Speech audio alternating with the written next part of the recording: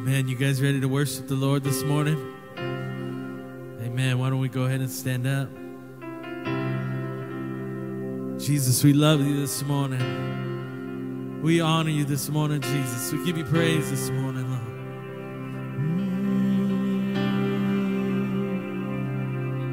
Well, I feel the warm winds are blowing, melting all the sadness off of my soul, and I smell the sweet cherry blossoms, pouring all the gladness into my soul. In winter, I believe you. In springtime, I see you. It's so good to be with you. My hope has come. Lord, you make all things new. Your love is my breakthrough. Now I sing hallelujah. My hope has come.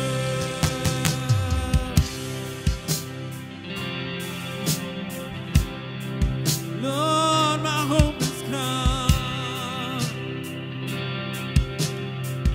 Now I'm gonna walk. Now I walk through the valley of the shadow. I've been tested by silver and gold. Lord, your faith has taught me to cherish that this life affliction is not my home. In winter, I believe you. In springtime, I see you. It's so good to be with you. My hope has come. Lord, you make all things new. Your love is my breakthrough. Now I sing hallelujah. My hope has come. Now I'm not gonna give in to this mortal frustration, and I'm not gonna give death any standing ovation. I will let my soul God with no hesitation. But between you and me there is no separation. In winter, I believe you. In the springtime, I will see you. It's so good to be with you. My hope has come. Lord, you make all things new. It's your love is my breakthrough. Now I sing hallelujah. My hope has come.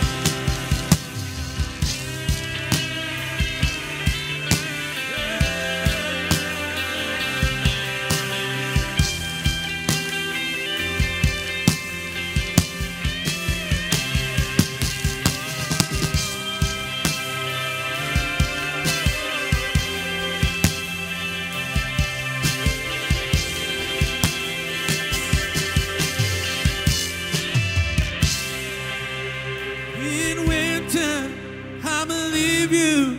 In springtime, I will see you. It's so good to be with you. My hope has come. Lord, you make all things new, and your love is my breakthrough. Now I sing hallelujah. My hope has come.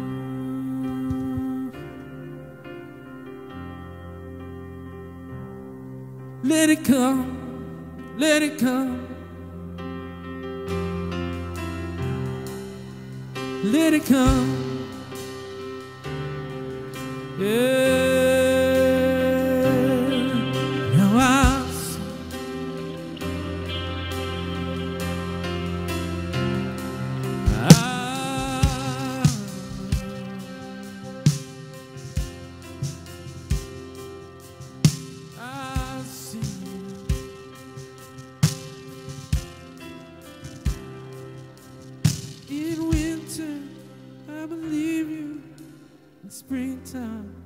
See, it's so good to be with you.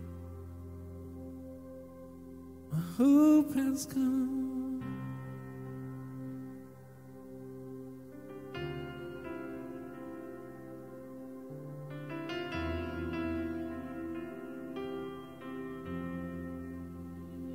It's gonna come now. Yeah, yeah.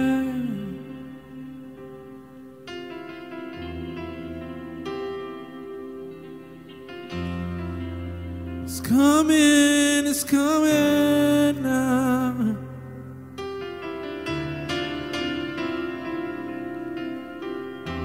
Jesus, Jesus, Jesus.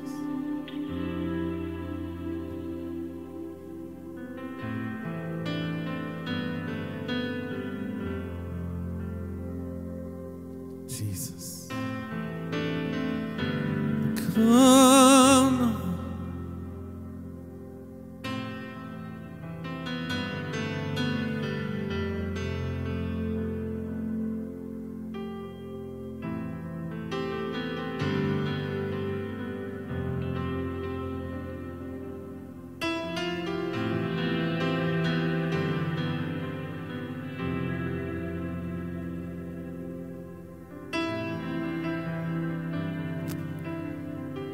Not alone, Jesus. Not alone, Jesus.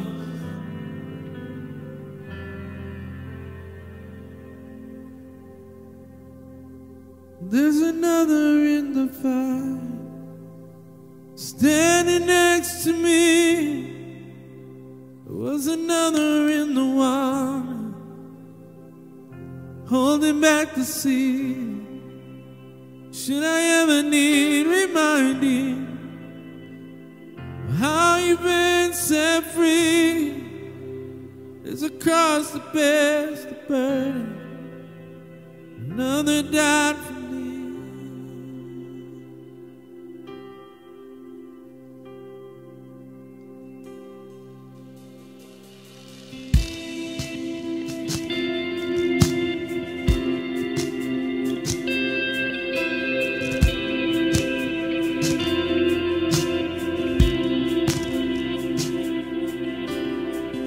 There's a grace when the heart is undivided. Another way when the walls are closing in.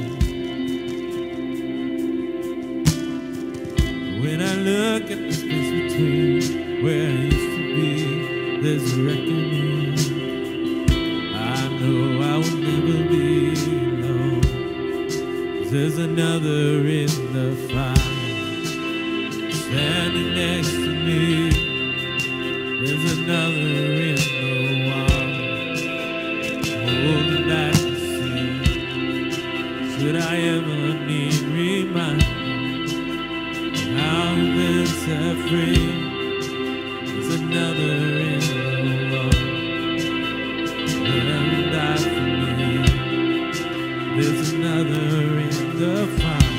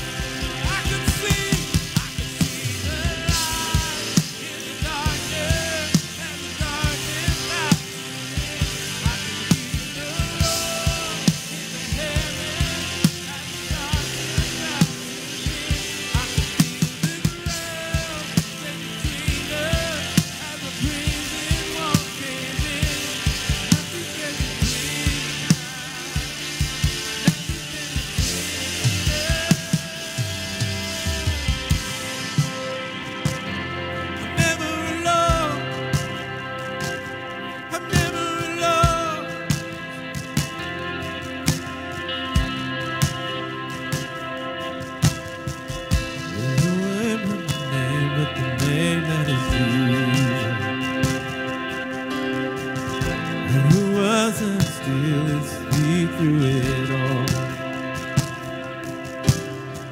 So remain in the space between all the things that seem in this reckoning. I know I will never be alone. I know I will never be alone. There'll be another in the fire, standing next to me. There'll be another in the water, holding back the sea. Should I ever need reminding how good you've been to me? Count the joy, come every battle. I know that's where you'll be. I can see the light, I can see the light in the darkness, as the darkness bows to Him. I can hear the roar in the heavens, and the space between we're still. I can feel the ground sing between us, and the prison walls came in. Nothing stands between us. Nothing stands between us. Standing next to me, be another in the water, holding back the sea. Should I ever need reminding, goodness to me, comes every battle. I know that's where you'll be. Count the joy from every battle. I know that's where you'll be. Count the joy from every battle. I know that's where you'll be. Count the joy from every battle. I know that's where you'll be. Count the joy from every battle. I know that's where you'll be.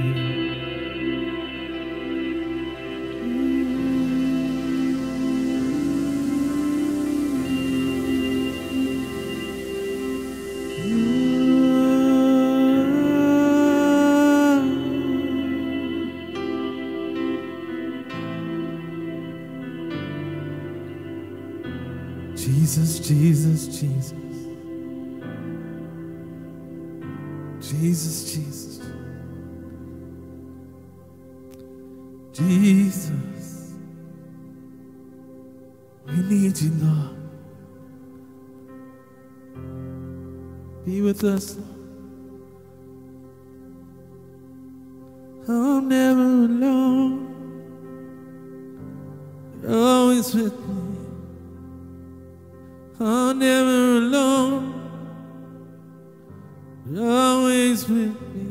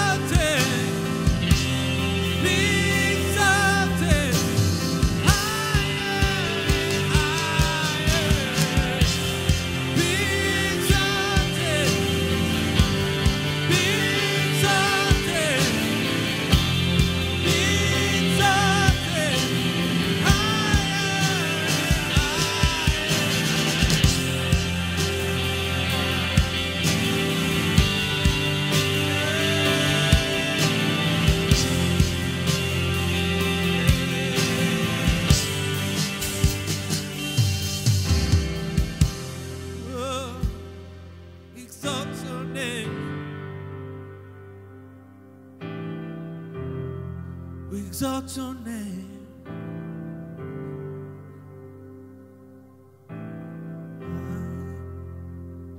And lift it up. You are high and lift it up.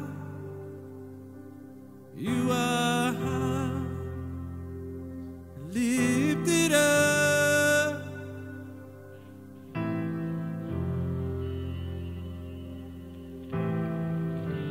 I lift it up, Jesus. Every other name is under your name. Every other throne is under your throne. Every other power is under your power. You are high and lifted up. Yeah. Every other glory is under your glory. Every other kingdom is under your kingdom. Yeah.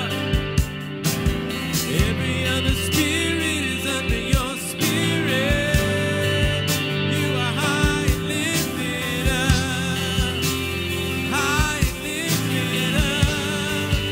You are high and lifted up. You are high and lifted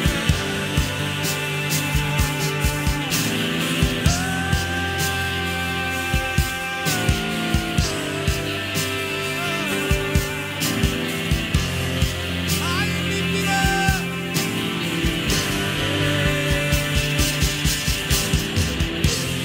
Name is under your name. Yeah. Kingdom is under your kingdom.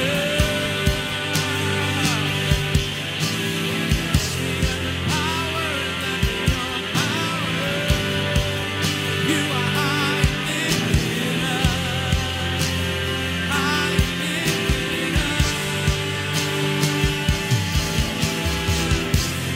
Be exalted. Be exalted. Be exalted. Higher, higher. Be exalted. Be exalted. Be exalted.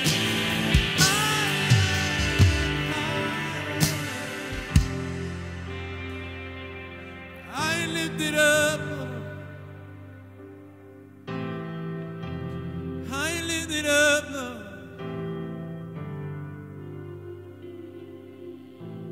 Every other name is under your name. Every other spirit is under your spirit.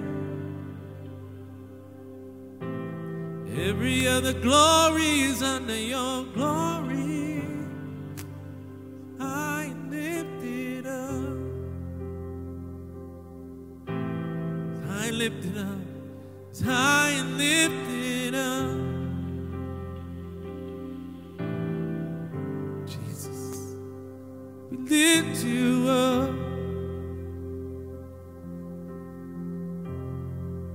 Lift you up, Jesus.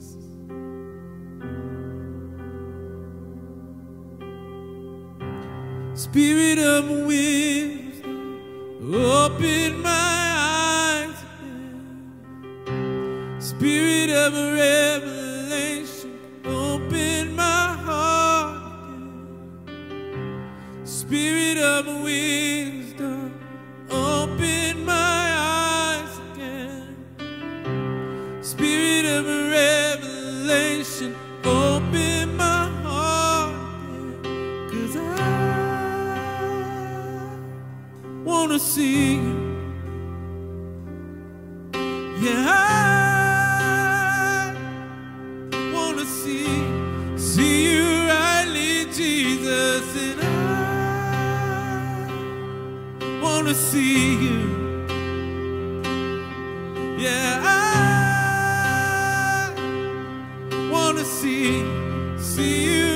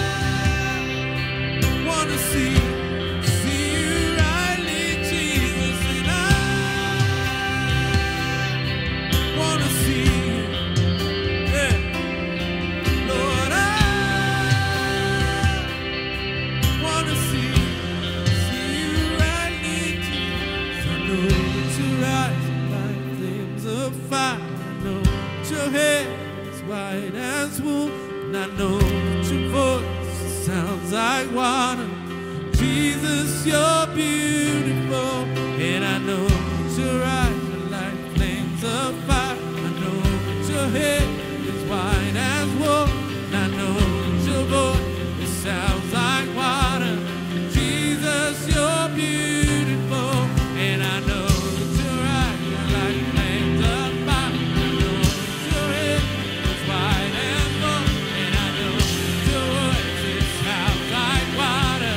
Jesus, you're beautiful. I know, and I know that your eyes are like flames of fire. I know that your hair is white as wool, and I know that your voice sounds like water. Jesus, you're beautiful. And there is none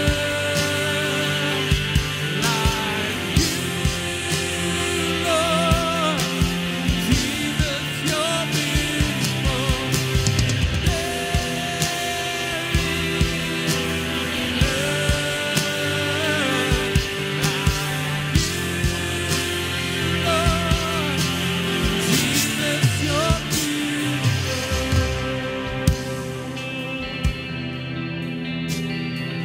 Come on, just sing Spirit of wisdom. Spirit of wisdom, open my eyes again. Spirit of revelation, open my heart again. Spirit of wisdom, open my eyes again. Spirit of revelation, open my heart again. 'Cause I wanna see you, yeah, Lord. I wanna see you rightly, Jesus, and I wanna see you, yeah, I wanna see you, Lord. I wanna see you rightly, Jesus, 'cause I know that your eyes are like flames of fire. I know that your hair is white as wool, and I know that your voice sounds like water. Jesus, you're beautiful, and I know that your eyes are like flames of fire. I know that your hair is white as wool, and I know that your voice sounds like water. Jesus, I know, and I know that your eyes are like flames of fire. I know that your hair is white as wool, and I know that your voice sounds like thunder. Jesus, I know, and I know that your eyes are like flames of fire. I know that your hair is white as wool, and I know that your voice sounds like thunder. Jesus, you're beautiful, and there is none like you, Lord. Jesus, you're beautiful, and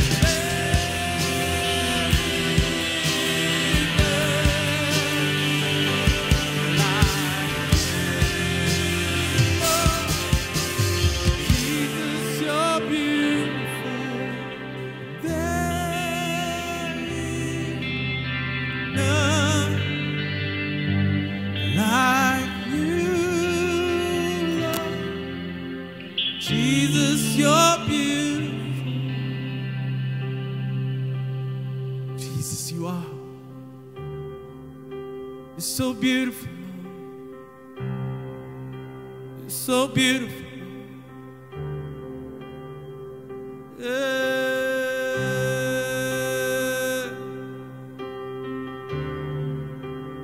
Jesus, you're beautiful. Jesus, you're beautiful. Jesus, you're beautiful.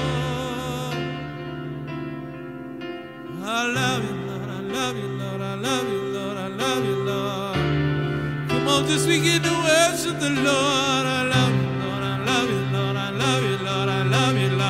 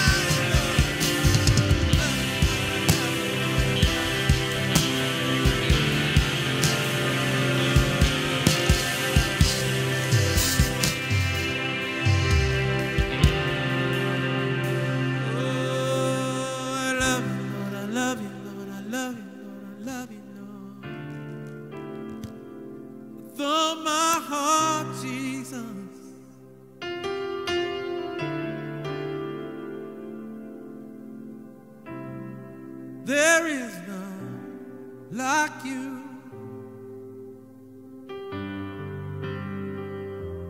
No one else can touch my heart like you do.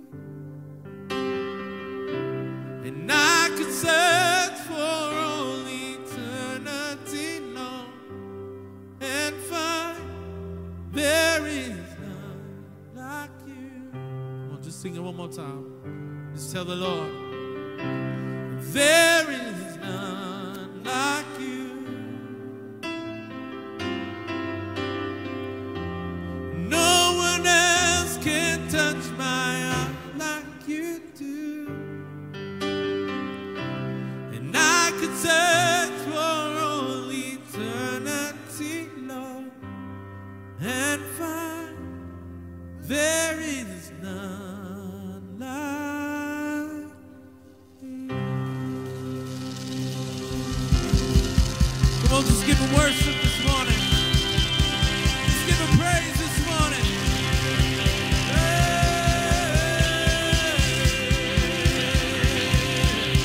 We love you, Lord.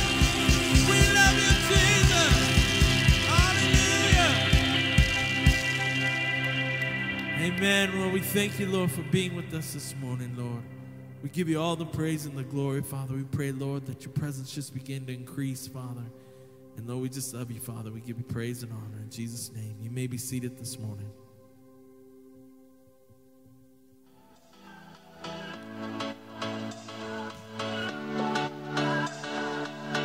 Good morning, Oasis. We are so glad you could join us this morning. Here are your announcements for the week.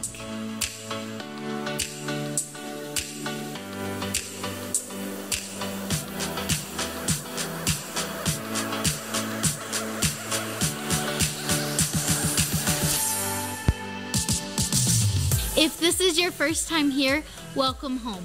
Please fill out a visitor card and take it to the Welcome Center after service. We would love to meet you, and we have a gift for you.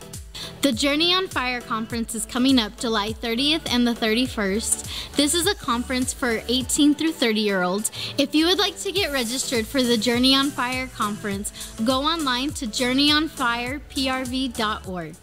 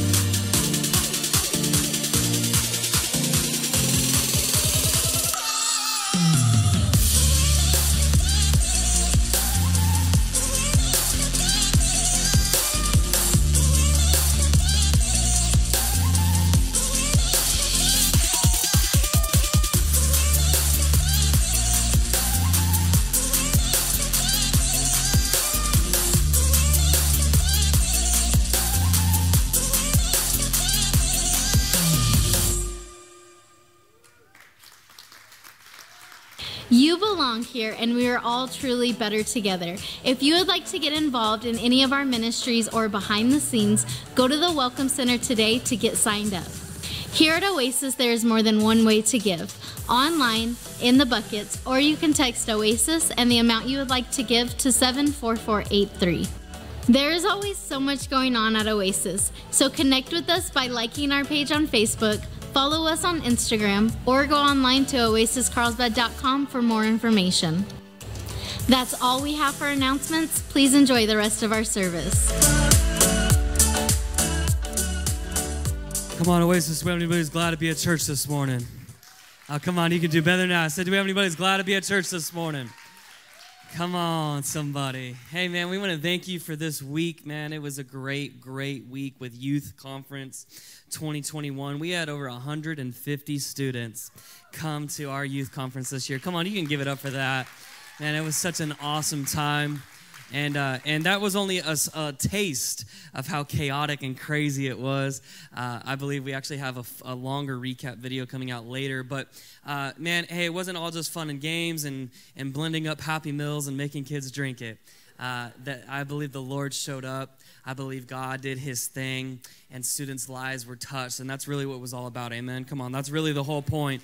It's really us just casting the nets out and drawing the fish in with the crazy games, but really it was the Holy Spirit that did his thing. And it was an awesome, awesome experience. And we want to thank you guys, everyone who supported us and partnered with us to sponsor students and just give towards the event. Believe me when I tell you this, every dollar is needed because every dollar is being used to fix something we fixed, or broke. Sorry, it's fix something we broke, including the stain. See the red stain right there? Yeah, that was us. Sorry, Kim. We love you. And we're working on it, though. But thank you again. And can we give it up for our pastors, Gabe and Bethy, for allowing us to use the facility to tear it up and to have crazy blow-up. What was that thing called? It was from Joe Bruce, the crazy dude that does the thing. We borrowed that. And we had a fire truck here at one point. Fireworks, man. It was a lot. But I believe God did his thing. And we're truly honored and blessed that you guys support us that way. And if you want to hook a brother up by helping us buy some of our Canvas merch, we still have some merchandise available. We have T-shirts and a sweatshirt for sale in the lobby. If you want to hit it up after service, get you one. Represent Canvas in town. Come on, we got the best merch around. And just help us out. All the proceeds go back to help support Canvas and the conference, because how many guys know it costs a lot of money to put on an event like that, and a lot of time and effort and energy. But once again, we want to thank you guys so much. We're still fried. All of us are still kind of tired from the event, but I believe God did some awesome, mighty things. Hey, coming up August 1st, at 6 p.m., that's a Sunday, here at the church, our Oasis girls are having a graduation. They're having their crowning ceremony, and that'll be right here at the church. So if you have a young girl that's in Oasis Girls, it'll be then here at the church, and all are welcome to come celebrate them for that.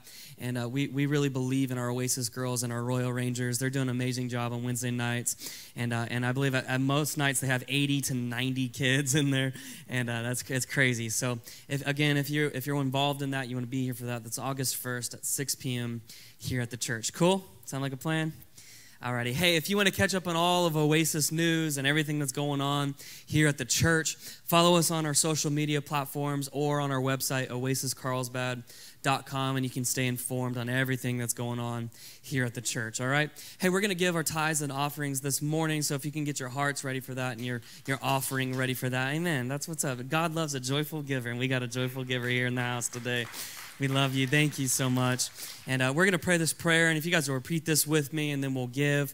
Let's read this together. As we receive today's offering, we are believing you for heaven opened, earth invaded, storehouses unlocked, and miracles created.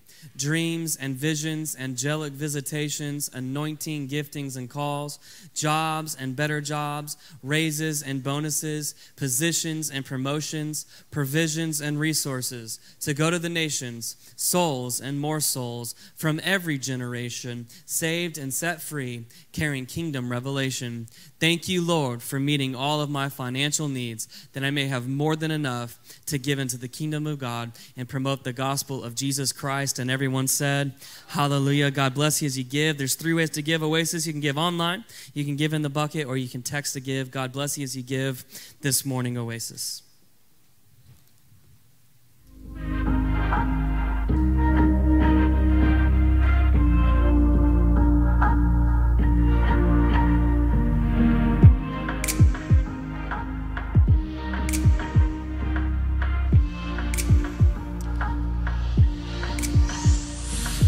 Says, hey, we're going to get 2 minutes to go around, shake hands, say hi to your neighbor, tell them you're glad to see them in the house of God this morning. You got 2 minutes, stand to your feet, go say what's up, wake up a little bit, come on. Somebody get excited to be in the house of God this morning. Act like you're happy. If you're not, pretend to be. Come on, somebody. Let's cheer up this morning. Let's add some energy in the room. We got 2 minutes to say hi to your neighbor.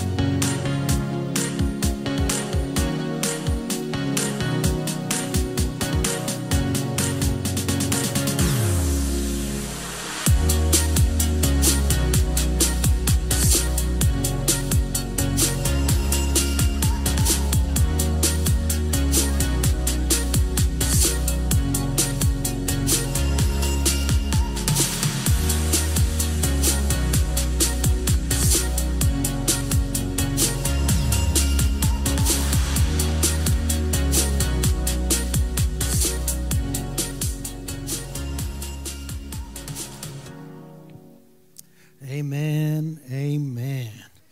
Thank you for the love and the hugs today. So grateful that everyone is here today, 11:15. How many enjoyed that storm if you heard it? How many enjoyed waking up to some rain again and some moisture for the ground? It just rains here now. Right? It just rains here. My phone don't even show anything anymore. But we do definitely thank God for the rain. We're so thankful that you are here today, especially in the summer. So grateful for you showing up faithfully on Sundays. And if you're here and you're new, we're so glad you are with us. It is our joy and honor to serve you. And we are going to enter into the season of growth track. So if you've been with us new here, or you've been with us for a little while, haven't taken our growth track, it's the heart and the vision and everything about Oasis and what you can know of. And if you're looking for a home church, it's a great way to get plugged in to listen to the heart of the church. Amen? How many know that's a big deal? Amen. So if you have your Bibles, open them up to Ephesians chapter 4. We're going to go ahead and get right into the word of the Lord, a very powerful word that the Lord has given me and, what I've studied and put down. So Ephesians chapter 4. If you got it, say amen. Oh, come on, church. 11:15. I know the weather is a kind of kick back, chill back, relax. But how many know you're in the house of the Lord today? And that this is the day that the Lord has made. I will rejoice and be glad in it. Rejoice as a party word. In other words, you can get up, spin about wildly, and dance because God has given you another day. How many are thankful that you are glad to be in the house of the Lord today? That's better, y'all. That's better. Wake up. Tell your neighbor, wake up. You got to hear this today. Ephesians chapter 4. I would normally say, I'll preach faster if you say amen, but I ain't going to go that route because I get too excited and y'all just begin to stir things up. So Ephesians chapter 4, verse 26. And if you have your Bibles open, if you can, stand for the reading of God's word. How many love his word? Well, amen, and we're grateful for his word because you're going to hear his word today. And so Ephesians chapter 4, starting at verse 26. In your anger, do not sin. Welcome to church today. Do not let the sun go down while you are still angry. Verse 27, and do not give the devil a foothold. Anyone who has been stealing must steal no longer. Stop your stealing. Okay? But must work. Do something useful with your own hands, that they may have something to share with those in need. How many know it's not just about you, but about others? All right. Verse 29, do not let any unwholesome talk come out of your mouths. Welcome to church today. But only what is helpful for building others up, whom you were sealed according to their needs, that it may benefit those who listen. If you don't have nothing good to say, don't say it at all. Come on, somebody.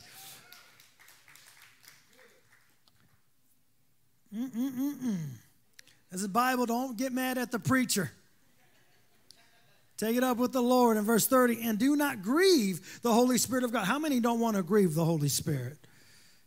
I mean, we break enough hearts already, but we don't want to grieve the Holy Spirit of God, with whom you were sealed for the day of redemption. Verse 31, get rid of all bitterness, rage, and anger, brawling, slander, along with every form of malice, but be kind and compassionate to one another, forgiving each other, just as in Christ God forgave you. How many are thankful for his forgiveness? Come on, somebody. Hebrews chapter 12, verse 15, and then we'll pray. See to it, you see to it, that no one falls short of the grace of God, and that no bitter root grows up to cause trouble and defile many. Father, we thank you for your holy word. And Lord, I pray that, Lord, you would just come anoint my mouth, my tongue, Lord, to speak what you would have to say. Holy Spirit, you are the primary teacher. Open up the hearts, eyes, and ears to receive and hear. And Lord, all that you have for us today, Jesus reigns in this place. This is a demon-free zone. And we give you all the glory and honor and thank you for your word. In Jesus' name. And everybody said, amen. You may be seated. To quickly move, it has been my prayer in these last few Sundays and in the summer months that God has been giving to me about breakthrough. Breakthrough causes breakthrough. And that you would be a people of breakthrough. That you would be the house of Perez. The house of Perez began with a breakthrough when he was in the womb of his mother, Tamar. How many want your house to be a house of breakthrough? And it went from generation to generation to generation. And that so much that David was born, it was born from the house of his great-great-great-great-great-great-great-grandfather, Perez, meaning breakthrough. And it began to change his whole circumstance, that when you saw David battle Goliath, when you saw David had to deal with things, he had breakthrough in his life. So much so that he went into the valley of giants and called it Bel Perazim, the God of breakthroughs. Come on, somebody.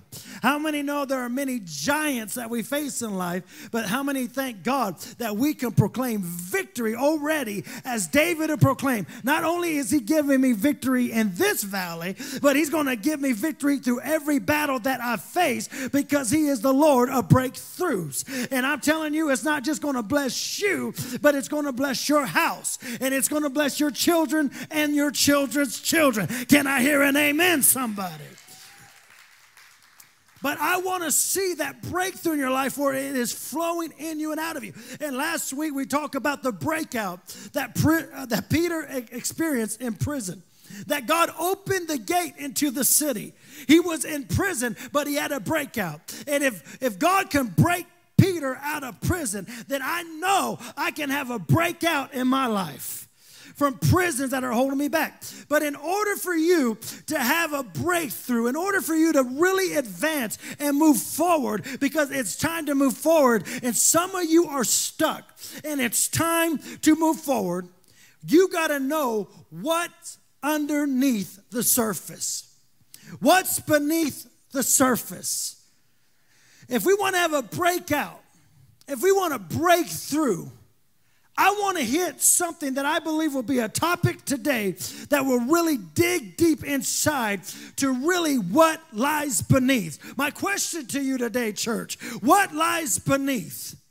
Come on, somebody. What lies are beneath that has kept so many people in the church from advancing because they can't let go of the past? Is there a root of bitterness, of unforgiveness that you can't let go?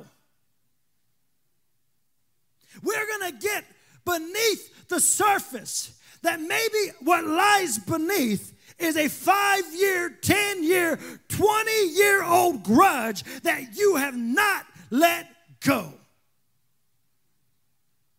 And you're not able to move forward. I was inspired to preach this sermon from the song called Whiplash from Mercy Me's latest album. And it was the title of my sermon until we changed it to really, Lord, that's what God gave me is I want to get beneath the surface today. But in the title of that song, it's called Whiplash. It's an upbeat song, and you could go home and on your way from church, out of church today, you can jam it up. It's an upbeat song. It's a cool song. But here are the lyrics to it. Why you keep looking right behind you? Keep throwing your head back and forth. Have my eyes straight ahead because ain't nothing back there anymore. Now you got a case of whiplash. Everyone go like this. Now you got a case of whiplash. Why you keeping track of your past? You are free at last.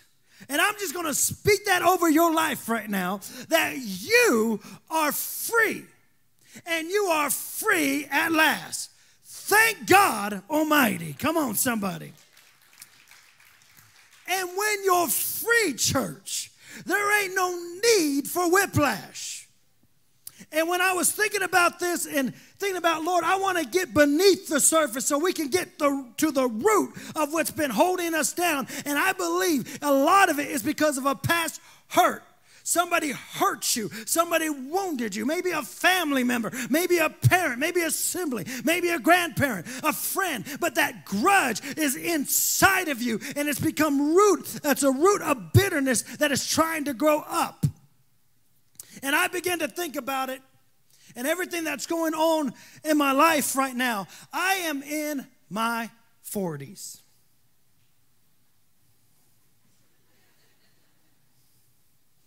And I found out life changes at 40. Life changes after 40. I with my mom and people have been loving and just praying for us, and we're getting a lot of meals. And I said this the other day, and I look at all this good food, and some of this is a big tray of enchiladas, and back then I could probably eat half of that thing. Now I say I can't eat like I used to. And if I even try to eat like I used to, then I got to watch out. Come on, somebody. I can't really eat like I used to.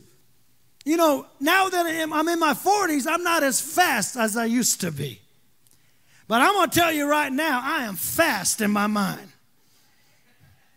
Come on, somebody. In my mind, I can beat that. But I tell you right now, if you put me on the football field, and I've seen this, where I've come against these young ones, and they're going to try to outrun me, let me tell you something. I got to hold on to their shirt. Because if I don't hold on to their shirt and get a little somewhat advantage to keep them close to me, then they're going to run away from me, and they're going to be wide open, y'all. They are going to be wide open and get a touchdown every time. I'm not as fast as I used to be. At 40, things will hurt in the morning that didn't hurt at night. Where in the world did that come from, right?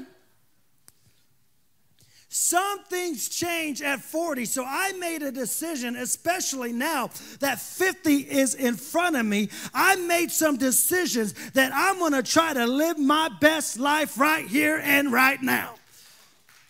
Oh, come on, somebody. I'm not going to let things get to me like I used to. I don't care if people like me or not. I'm going to enjoy life. I'm going to enjoy my family and give God thanks every day He's given me. Come on, somebody. I don't got time to play high school. I don't got time to play all these games. I'm 40 years old. I'm going to enjoy the rest of my life. I'm not going to let things bring me to an early grave. Come on, somebody. I ain't going to get stressed about it. I'm too blessed to be stressed. Woo, come on, somebody. Now, I've found out that I can deal with a lot of personalities right now. I deal with people. You know, as a pastor, you deal with all kinds of personalities and people. And so, you know what? You know, that's fine. I'm going to pray for them. I'm going to love them. They ain't going to get to me. Some people have talked about me. Some people have yelled at me. Some people have loved me and cheered for me. But you know what? I'm just going to live life. I'm going to enjoy my family. I'm enjoying my life. Come on. But you know what? I got to confess today. There is still something that gets on my last good nerves. There is still something, y'all, that gets me and it tests my Christianity. That I can deal with all kinds of things and say, you know, I'm just going to let that pass. I'm good. I got it. But when this one thing comes up, it just pushes me not only to pray for them, but to pray for myself, y'all. And that is that I come to the point where it gets on my last good nerve is that it's people who don't know how to drive. Come on, somebody. It's 30 miles per hour, y'all. Go 30 miles per hour. Put your signal light on. Come on, somebody. Am I the only one? Oh, yeah, good, good. Come on. Can I get a witness in here? Right? If there's one thing that pushes me and tests me in that car and I'm holding my tongue and holding my hands back and stuff like that, it is how people can drive sometimes. I'm confessing, y'all. I'm being vulnerable. Please pray for me. But I will tell you this, that not too long ago, and it's happened a couple of times, maybe it's happened to you, that I've come behind someone at a red light. And I came behind someone at a red light, and the light turned green. And when the light turned green, the car did not move. So I waited for a few seconds, and the car didn't move. And so I kind of gently tapped the horn, and the car didn't move. And I eased my car up a little bit. And the car, it didn't what? And so the light turned from green to yellow to red. And I ain't going to tell you what happened after that. I'm just kidding. But that's happened to me a couple of times, y'all. But listen, there is nothing worse than being behind someone or connected to someone or being someone who doesn't know when it's time to move on. The light of life has changed, and it is time for you to move forward from where you are. And I'm not talking about driving anymore. I'm talking about life. Some of you are still sitting at a green light. You're stuck on what was instead of what will be. You're stuck on what was instead of what will be. God has something better, something great for your life, and you're still stuck right where you are. You can't move forward holding on to what's behind you. There's no way you're going to get ahead in life by holding on to your past. Life is filled with people who have issues and offenses and things that they're dealing with that they won't let go. And there's life filled with people sitting at green lights. God has given you the go, and you ain't going nowhere. All I know is I could see the car in front of me. I saw above the surface. I knew it was a car, but the car wasn't moving. The car didn't move when the light turned green. But what I did not know is I couldn't tell who or what was inside the car. I didn't know what was going on beneath the surface. What is beneath the surface that is holding you back today? Is there bitterness? Is there unforgiveness towards somebody that hurt you or wronged you, and you're holding this grudge from your past that you will not let go of? Welcome to church today. Because here's the thing, why we want to dig up what lies beneath. Because who the Son sets free is free at last. And it's time for you to put your foot on the pedal and go where God has called you to be. It is bitterness that is controlling you from putting your foot on the pedal and going on with your life. It's beneath you, growing inside of you, and you begin holding anger and resentment towards somebody else. Leviticus 19:18 says, you shall not take vengeance or bear a grudge. And we are people who are really good at taking vengeance and holding grudges. Come on, somebody. And you shall not take vengeance or bear a grudge against the sons of your own people, but you shall love your neighbor and as yourself. I am the Lord. Who is the Lord? He's the Lord, right? He's the one talking. Who's the one talking here? And he's saying, you don't seek revenge. You don't hold a grudge, but love your neighbor and love yourself. And you can't even love yourself because of the grudge that has got a grip on your life. Oh, come on, somebody. This is the Lord talking to his people. Don't seek revenge and hold a grudge. How does bitterness and grudges grow? You feed it. And what you feed continues to grow. The bigger the bitterness grows, the greater the anger and resentment that burns within you and will eventually burn through you onto others, which leads to hate, which leads to violence. Pastor Amber preached a powerful message on Wednesday to our youth about Joseph and his brothers. And the good bulk of Genesis is the story of Joseph. It's a story of family dysfunction. It's a story of betrayal. It's a story of forgiveness. Go and read your Bible. Come on, somebody. But he had a problem. The brothers had a problem with Joseph. And it wasn't so much the dream that Joseph shared with them. Hey, one day I'm going to rule and you guys are going to bow to me. How many know that would probably tick you off? But they had already held something against Joseph. They had a grudge against Joseph because they saw that their father loved him more than them. So they even tried to kill him. And they sold him, and they tried to get rid of him. Come on, somebody. That's the power of what a grudge can do that can lead to hating someone, even your own family member, and you wishing harm on somebody. Listen, when you read the headlines and you see these shootings that are happening at grocery stores and churches and in our schools, and you see these terrorist attacks that are going on, it's not that they just got killed by someone pulling a trigger, that some person pulled the trigger. They got killed by somebody holding a grudge. They got attacked. People were hurt because of a grudge. Lives were taken because of a grudge.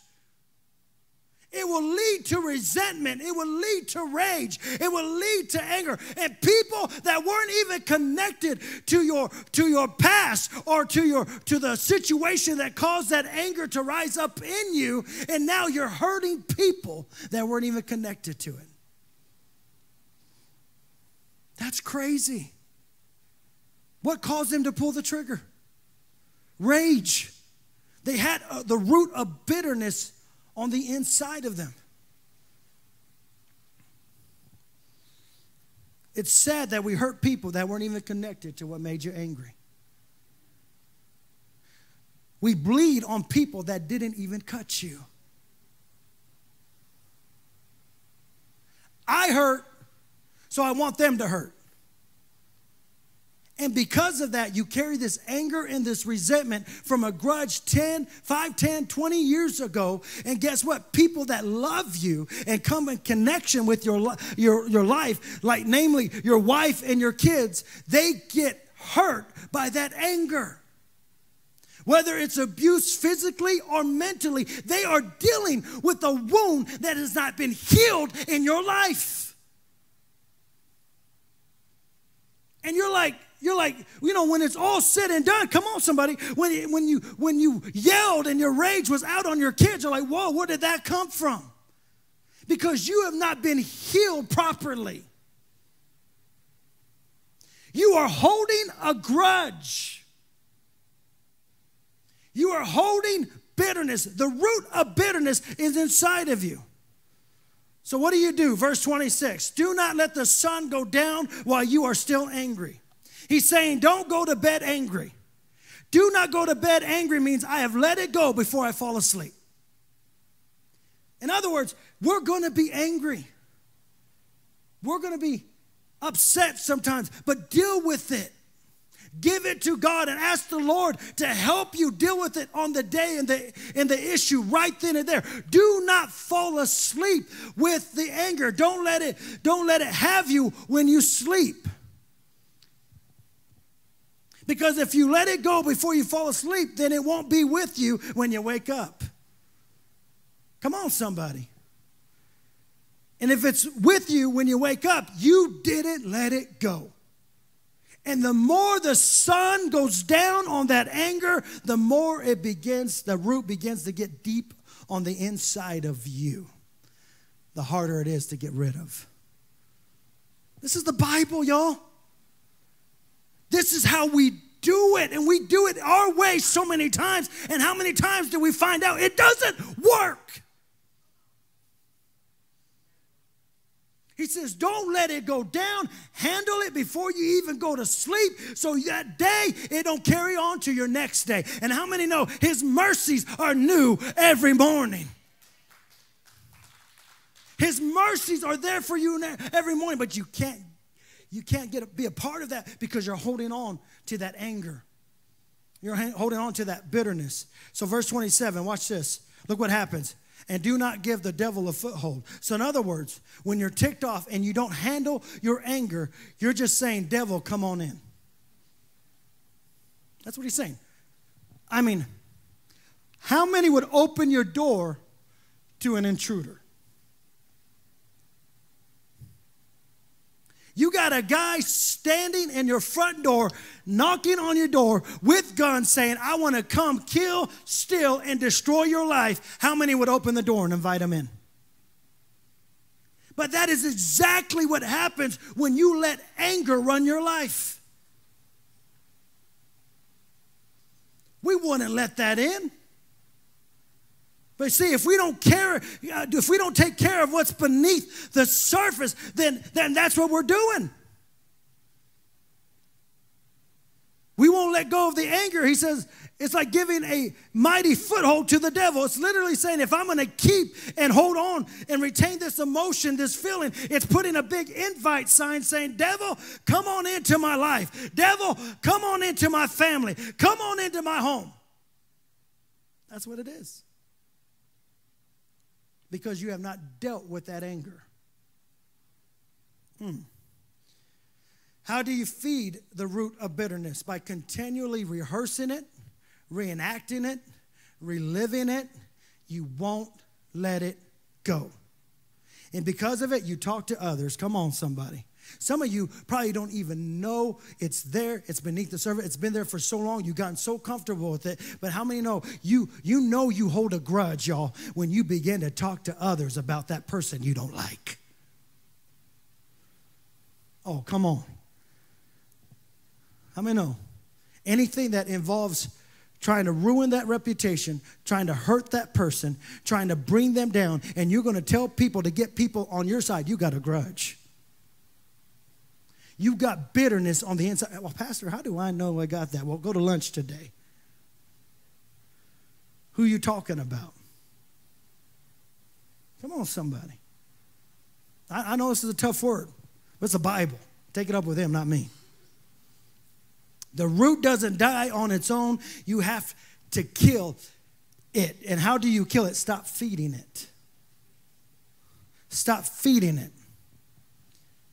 And when we talk about it, I share this first service. When we talk about it, how many know the psalmist says, oh, magnify the Lord? How many know when we magnify the Lord, you can't make God bigger than he already is. He's God. But what happens is when we begin to give him praise and thanksgiving and worship in our lives, in our hearts, when we begin to talk about him, we magnify him bigger than any issue that is going on in our life. But when we begin to talk about our problems, talk about her, talk about him, talk about what they did, and we don't let go of the past, and we keep reenacting, reliving, and rehashing those things, how many know you are magnifying that situation? You are making that bigger in your life, and that anger and that resentment just keeps growing, and you cannot go forward. You can't move forward, and you hurt others. And let me share this with you. I was reading on Mike Tyson. How many know Mike Tyson? Boxers have a story in their life of why, what causes them to be so powerful. What causes them to be able to win and knock out people? And here's the thing about boxers, is that boxers, they train hard, they learn how to punch, they have skills, they do all these things, y'all. But when they're in the ring, there's a story behind when they go in that ring. And let me tell you what it is. It wasn't Mike Tyson's story. It's another boxer. I forgot his name. But Mike Tyson's story is when he grew up, all he knew was a mom that beat him. And he took it into the ring every single time. And all he could see was his past, and he took it out on his opponent. And there was another boxer that his dad left him and abandoned him, his mom, and he hated his dad.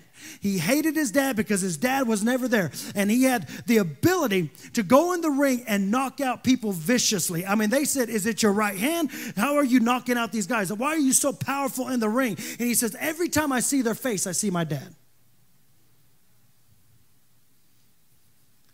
You can't look past of what is behind you, and you want to hurt people because you can't get over it. Come on, somebody. There are boxers with stories that when they go and they make somebody, they can do damage, and it's not so much the skills, it's because of their past. You got to get over it. And Mike Tyson, at 47 years old, he said, I finally had to surrender. And his statement, he said, I had to surrender to God. 47 years old. And he said, I wasted my life looking at somebody that I never, ever wanted to be. I hurt people. And I didn't hurt people the right way. I hurt them because all I know is that my life was in dysfunction. I was hurt. I didn't have the right mother, and I took it out on everybody. And I wasted so many years being somebody in front of the whole world that I knew I wasn't. Don't waste another minute. Don't waste your life from something in your past. Come on, somebody. Come on. Stop hurting others and get healed.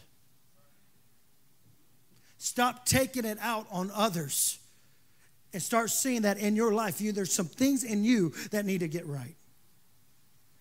You can blame him all you want. But there's something that God wants to do in your life. And there's an issue that you got to handle in your own life that God wants to deal with. Don't waste another minute. Don't waste your life. We ask those questions. Why did they love them more than me? Why did he hurt me? Why did she reject me? Why was I abandoned? Why didn't I get the promotion? He did. All these whys feed the root of bitterness, causing it to grow within you. And you can't fix anything of the past. All it will do is hold you back from your future. It is a victim mentality. It's not a victim mentality. Do you know who you are? You are more than a conqueror. Everything that Jesus did on the cross is so that we can be forgiven and have a future and a hope that God has given us. And let me tell you something. You are victorious. But when we hold on to the offense, we get a victim mentality. Woe is me. And all it does, it reminds us of the past, and it only empowers our past to keep us in a prison today. That's all it does. The victim mentality empowers your past to keep you in a prison today. Hebrews chapter 12, verse 15 says, see to it that no one falls short of the grace of God and that no bitter root grows up to cause trouble and defile many. Bitterness is like a root. Now, a root is under the surface. You don't see it. It's beneath the surface. And a bitter root causes trouble. See to it that nobody falls from grace. Isn't that should be our brothers and our sisters to care and to pray for one another and say, hey, man, you can make it. Hey, we believe in you. But if we live with bitterness, all it does is cause trouble and hurts many people, will defile others. It hurts many people. So a bitter root causes trouble, so it produces a bitter fruit. A bitter root causes and produces bitter fruit. Is that what you want for your life? We won't let it go, though. It's beneath the surface, and it grows up. It continues to grow as we feed it, hurting yourself and hurting others. So verse 31, get rid of it. Read it. What do I do with this? So the Bible says, get rid of all bitterness, rage, anger, brawling, slander, along with every form of malice. Get rid of it. Look at your neighbor and say, get rid of it. Stop holding on to it. Stop with the whiplash. Stop hurting yourself. Stop hurting someone and realize you need to get healed. And if you can get rid of it, then God says, be kind and compassionate to one another. That's what we ought to be doing. That's what's bringing life to the body and bringing healing one another, lifting each other up. Come on, forgiving each other just as God forgave you. How many are thankful that he forgave you? He forgave you. Now watch this. Watch this about being forgiven of our sins and coming in right relationship with Jesus. Watch this, that if we have a problem holding offense and we cannot forgive our brother, God takes issue with us when we hold unforgiveness towards our brothers and our sisters. Watch this, Luke 6:37. Do not judge, you will not be judged. Come on. Do not condemn, and you will not be condemned. Forgive, and you will be forgiven. Everyone say forgiveness. Because that's such a distant word with a victim mentality. That's just, we're going to handle this our own way. We're going to hurt as many people. I'm going to bring them down. I'm going to bring them down before they bring me down anymore. No, we need to have the thought of forgiveness. Everyone say forgiveness. Give it and you'll receive it. Give it. If we do not forgive, then our Father will not forgive us. In other words, he says, call them before you call me. That's our part. That's our part. No. You want me to deal with you on this. Call them before you call me. Reason many people have health issues and unanswered prayer is holding unforgiveness. And here's the thing. We can't live with unforgiveness in our hearts. We cannot do that in the body of Christ. Why? Because we are called to be a people who forgive others. We are called to a people who forgive others. So let it go. Stop letting it control you. Listen, holding grudges and walking around with unforgiveness, you got to explain to me. You got to make sense to me. How is it of value to you? How is is it that being mean and upset and angry at somebody that hurts you, how is that helping you? And you have convinced yourself that unforgiveness is just for the person who hurt you, but it's really for you. Because what you're saying is, I guess my life will be stuck on pause in this one scene of the movie, and we can't even watch the whole movie because you're stuck on that one scene. You're at the light, but you ain't going nowhere. God's giving you the green light, but you're staying stuck where you are because you're holding on that one scene, that one thing, or that one word, that painful past that hurts you, and you cannot go forward, and so you hold on to it. And all we're doing is seeing you stuck where you are. But I believe there's some people here that are ready to move on, that are ready to let it go because you know I got more to live. I got more to do. I got a purpose. I have a destiny. So I'm not holding on to my past. I'm letting go of it and grabbing on to the future that God has for my life. Tell your neighbor, let it go. And I began to think about this. How in the world are you living in your own house and giving the thermostat to somebody else in their house? Come on, somebody. How are you going to live and try to live your life by getting someone else control over your emotions? Here you are living in your own house and somebody controlling your emotions, setting up the atmosphere in which you live in every day. They got the thermostat. They want you hot, they just turn it up. And anything they say, it got you all messed up for the rest of the day. They want you cold, they just turn you down. Oh, come on, somebody. I know I'm preaching today. They want you they want you cold, they'll turn you down. And just one little thing will just cause you not to function properly. Come on, somebody. That's too much control to give somebody. That's too much control to give somebody over your life. It's too much control to give somebody that you walk into a grocery store and you see them and all of a sudden it messes you up, ruins your whole day. It's too much control to give somebody that you have to leave your job because they're at the job. That's too much control. That's too much control when you come in the house of God and you want to lift your hands and worship the Lord, but the moment they walk in here, you can't even do that. That's too much control to give somebody over your life. What do? You get rid of it. You get that root in there and say, Lord, I'm done with it. I'm letting go today. I want freedom in my life. God is calling you to a new season. God is calling you to a new anointing. God has a plan and a purpose, a hope and a future for your life. Come on, somebody. And I believe there's some people here that know they're going somewhere. I know there's some people in here that God's sending you somewhere. And where God is sending you, your past cannot destroy. Where God is leading you, your mistakes cannot erase. Where God has provided for you, your yesterday cannot destroy. Let go of your past today. Let it go. I'm trying to don't mean to be too loud, but I got to get louder than the noise that's in your head.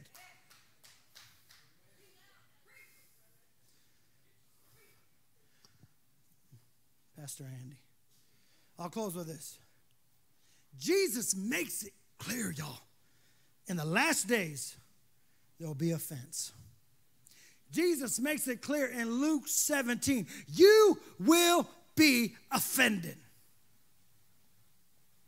We will deal with offense. The word offense there means scandalon. It describes a laying of a trap that the enemy uses to keep people in captivity. We did a teaching here a few years ago that we did as a group about the bait stick. I mean, the devil's a liar and a deceiver too. When the hunters would go out to get monkeys and the monkeys felt their life in danger, they would rush up into the trees where they couldn't get captured. How many know that We got to go to higher level. We got to be above the noise. We got to be above the enemy. We got to go higher with the Lord in prayer. We got to go higher in our reading of His Word so we can find out the instructions written for us from the Lord, how to deal with the stuff that we are dealing with. You know what we do with bitterness? Get rid of it. Don't go to sleep in your anger. Lord, I'm going to obey you. I'm going to trust you. I'm going to do it your way, because our way doesn't work. It causes a lot of pain and it causes a lot of division. The monkeys would go up to the trees because that's where they were safe. But if they wanted the monkeys to come down, all they would do is put the stick on the ground and they would put some bait on it. And that bait would lure a monkey. And he would come down from the shelter. He would come down from a safe place right into the trap of the enemy. Do not take the bait of offense, because it's set up for your captivity. And the monkey comes and he would get the stick and he would fall into the trap.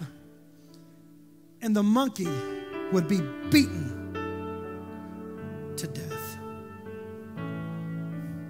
How many people here today are being beaten to death because they do not let go of the offense?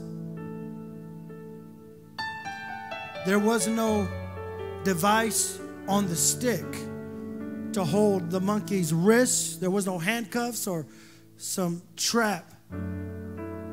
The monkey was being beaten, and he was on the bait stick, and he was beaten to death, and all he had to do was let it go. He would not let go of the bait stick. Some of you will not let it go, and it is ruining your life. And it's on you. Jesus has done wonderful things for us, y'all. How are you going to read about the man Jesus who came from heaven to earth, died on a cross, nails in his hands and feet, buried for you, got up 3 days later for you, to allow a grudge to control you?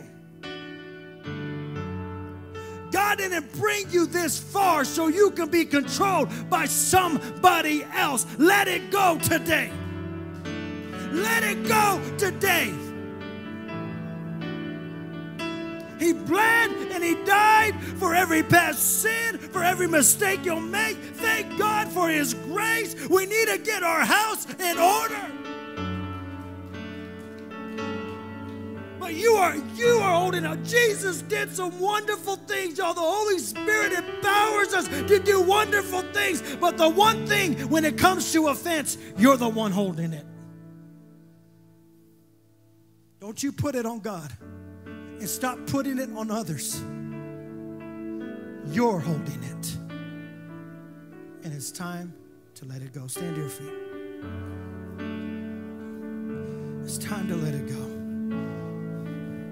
You know, I could think about the cross and the wonderful thing that God loved us so much, y'all, that he chose us. We love him because he first loved us.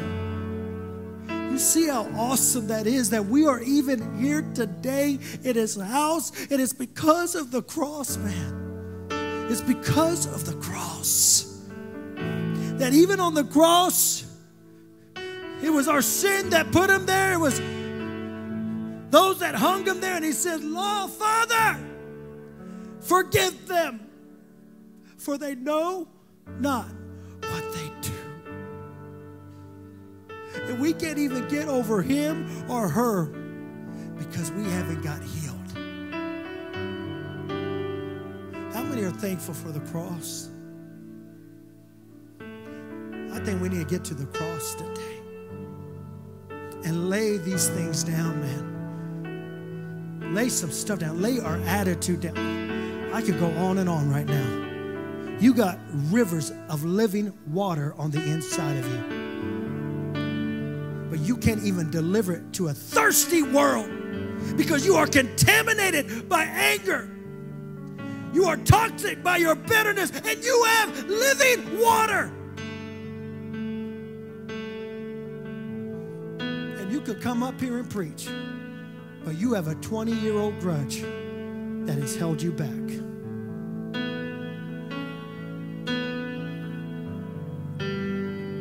You're a conduit that God uses for a lost and dying world. And we can't even care for the needs of others, as Ephesians said, to build each other up, to forgive one another, because we don't let it go. I'm glad to say today that I am here because of Jesus and what he did on the cross, and I am forgiven. And I want that love of Jesus to come on me so I don't hold anything against my brother. I don't hold anything against my sister, that I will handle the issue and the anger on that day and not go to sleep on my anger so I can be free. I'm so grateful that I stand here forgiven. Are you forgiven today? Let's sing this song. We're about to end here in a moment.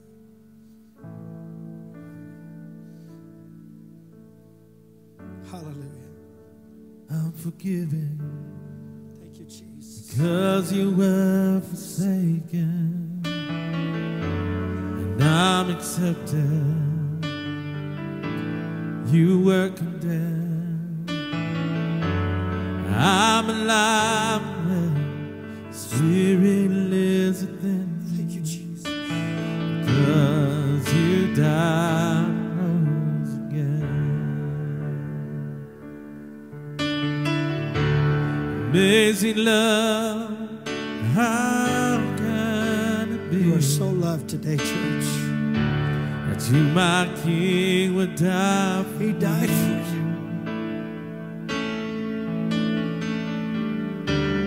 Amazing love, I know it's true, and it's my joy to honor you in all I do. Let me honor you. I'm forgiven. Say that. Thank you, Jesus. And I'm forgiven. Because you were forsaken. Oh, I'm accepted now. You were condemned. I'm alive now. The Spirit lives within me. Because you died and rose again. What an amazing love.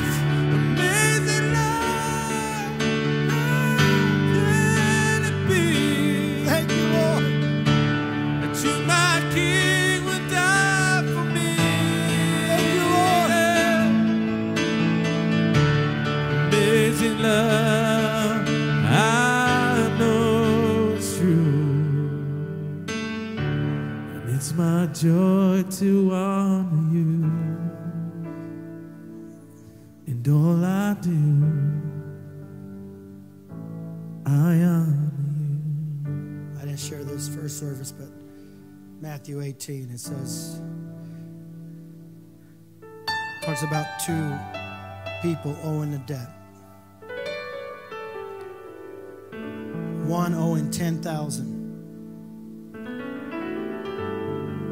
and owes the king 10,000.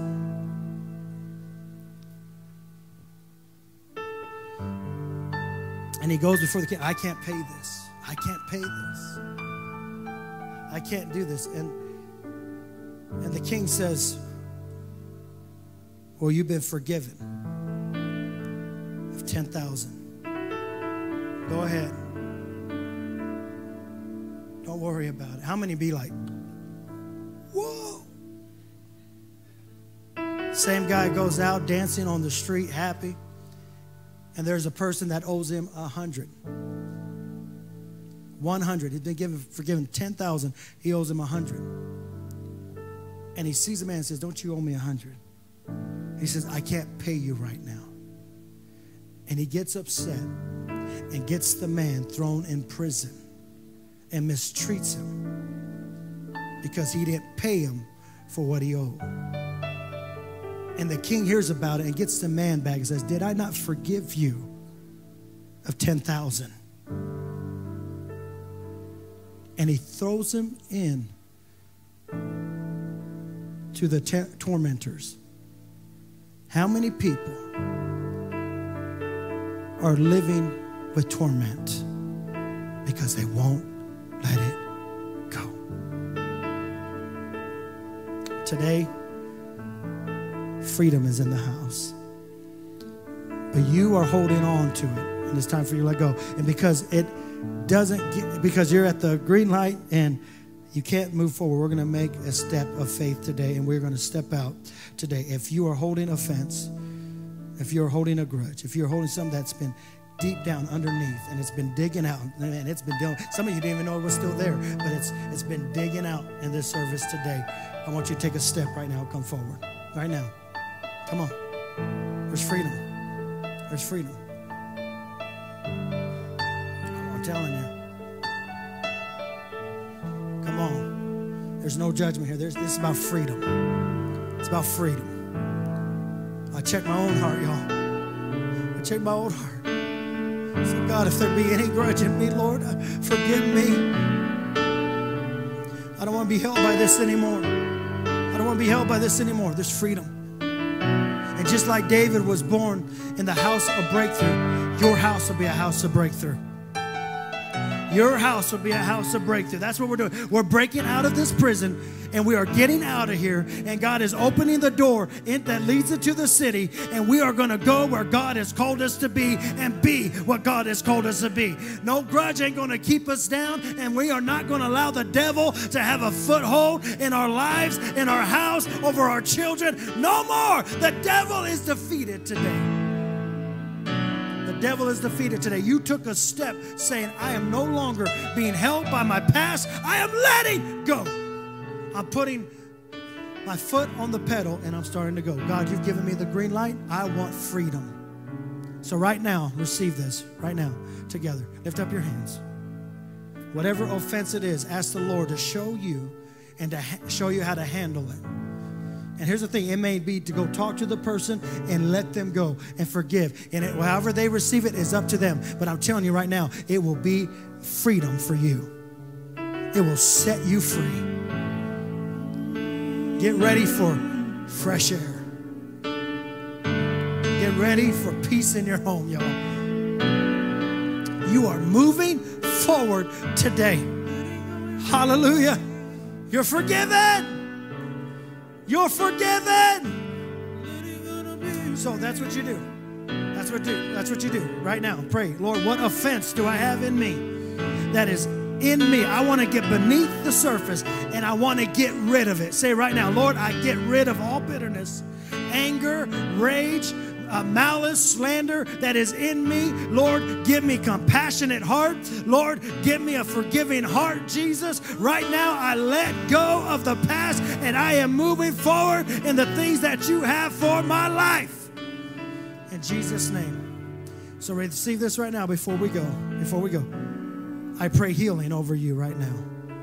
The wound has not been, you've been bleeding. Some of you have been bleeding for years. And it's almost got you. You almost bled out. But I'm telling you right now, the Lord is healing you. Receive that right now. I speak healing over your heart. He is near the brokenhearted. And so, Lord, right now, every wound of the past, every hurtful spoken thing, Lord, maybe it be a parent, a grandparent, a sibling, somebody that wounded them. Lord, I thank you right now. You are healing up the wound, God. In the name of Jesus right now, be healed. Be healed over every curse over your life, over every spoken word that just destroyed your life. I thank you right now. You are restoring right now in the name of Jesus. You are restoring them right now in the name of Jesus. And their house will be a house of breakthrough. And Lord, that blessing will flow upon them, upon their children, and their children's children. In the name of Jesus, you are free. I declare to you right now that you are free. No more whiplash. No more hurting you. No more hurting your spouse. No more hurting your children. No more hurting your friends. Come on. No more whiplash in your life. You are free at last. Who the Son sets free is free indeed. And Lord, I speak freedom right now in the name of Jesus, right now. The anointing to remove every burden and destroy every yoke off of their life right now. In the name of Jesus. Hallelujah. Hallelujah. Let it go. We're letting it go today. Some of you should have been up here today. I pray right now that the Holy Spirit will deal with your heart and that you can let it go. Come on, somebody. You got to let it go so you can be free. You can be free and not held back right now. In the name of Jesus, we pray. Amen. Come on, let's give him praise for the victory. Let's give him praise for the victory. Thank you, Lord. One last thing, y'all. You've been looking so much in the rearview mirror. You're about to look into your car right now at this big windshield and see all that's in front of you. And if you need to go to Albertsons, you're going to get there. If you need to go to Walmart, you're going to get there. But I'm just here to tell you that forgiveness doesn't change your past, but it enlarges your future. Your future is bright. Your future is bright. Come on, can we give God praise right now? We love you, Oasis. God bless you. Be free in the name of Jesus. We love you.